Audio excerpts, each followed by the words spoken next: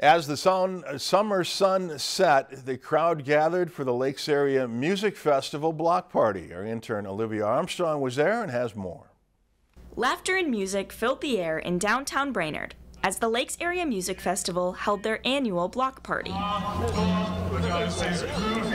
The event that's going on tonight is a block party, which is kind of a fun community event that anyone can attend. It shows off some of our musicians in a more intimate way. This is a chance for us to just get to know us, get to know what the festival is about.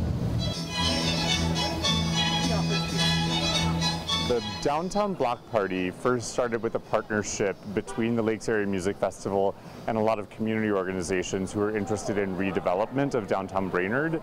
This is a great opportunity for people, whether they are just walking by or biking by or riding by, to see us out in the community and to say what's going on over there and maybe discover this organization for the first time.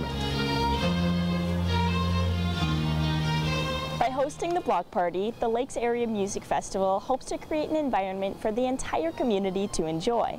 We are setting up a full string orchestra in the parking lots where they are going to play pops for all ages in what I hope is going to be a really fun, family-friendly event. It just gets community members out and enjoying classical music and some pop music. They do a little bit of everything, and hopefully they'll be more interested in coming and seeing an opera or a concert. It's just really come as you are, enjoy yourself, and take in what we're putting on stage. The Lakes Area Music Festival hopes that by providing free experiences such as the block party, they will become a positive force in the Brainerd Lakes area in years to come.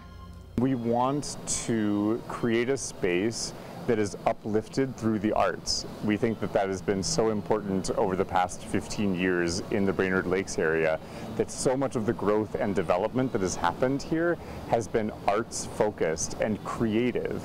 And I think that that's something that really serves this community well, not only now, but looking further into the future.